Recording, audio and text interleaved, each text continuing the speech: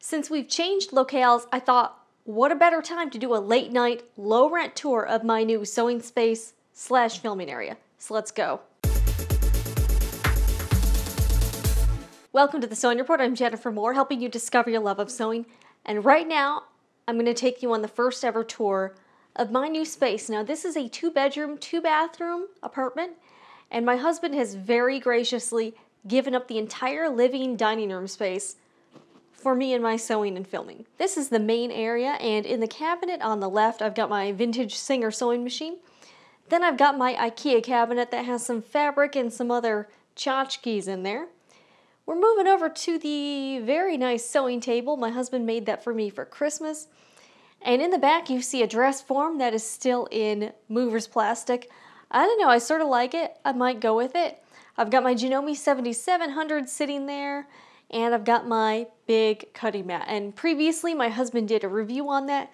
If you're interested in checking it out, it's there. And around the room, I've got some lights. So in the back, I've got that light. It sort of fills so it makes it so there's no shadows on the wall. It's sort of like a fill light.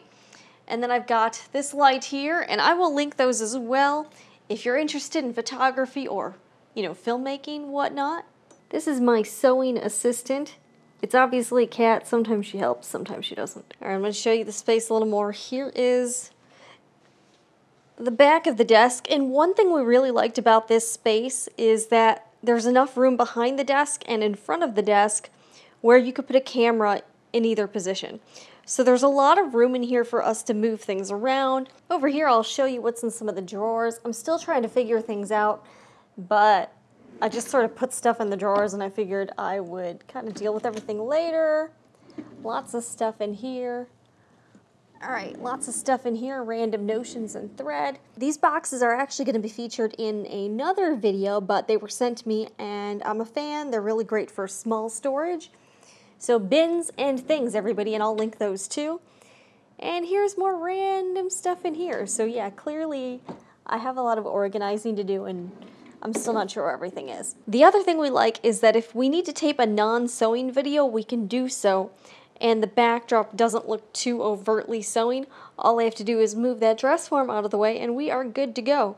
And yes, you can see how high budget this space is. I've got a folding chair, and then it wasn't tall enough, so my husband made sort of a, I don't know, elevator for it, who knows. Moving on over to this area here, this is where the magic happens. Okay, not really. But this is my computer, and you can see it's pretty relaxed here. And you may have noticed this creepy plastic on the chair. Again, the movers put that on there, and I don't know, I kind of dig it. It keeps the chair clean, so I'm cool with that. And you may see the prom mug. Got the prom mug going on here, and this is a mug rug I just made yesterday. To do the live show, I always use the Blue Yeti microphone, and my husband and I share it. He also uses it for gaming. And the PC was a custom build that James did. And also, of course, to the right, I put a little pillow on the floor for the cat because, she's in charge of everything. So that is where I do all my editing, all the computer stuff. I'm over here a lot, and even since I was a kid, I was kind of addicted to computers, so I spend a lot of time over here. Right now, this is sort of my makeshift ironing spot, but that's probably going to go away. I do have to iron some shirts later, and this is the sale rate that I don't use. To the left are the Maxi Mail subscription boxes.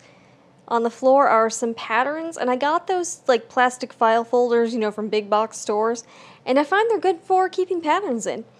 And here's some fabric and other stuff that I don't really have a place for, and the EverSewn sewing machine, and my brother serger, and then some more random stuff over there. So again, you can see this is definitely not a fancy space by any means, so hopefully this makes you feel better about your own. If you're like, wow, I can't get my sewing room to look like all the ones on Pinterest.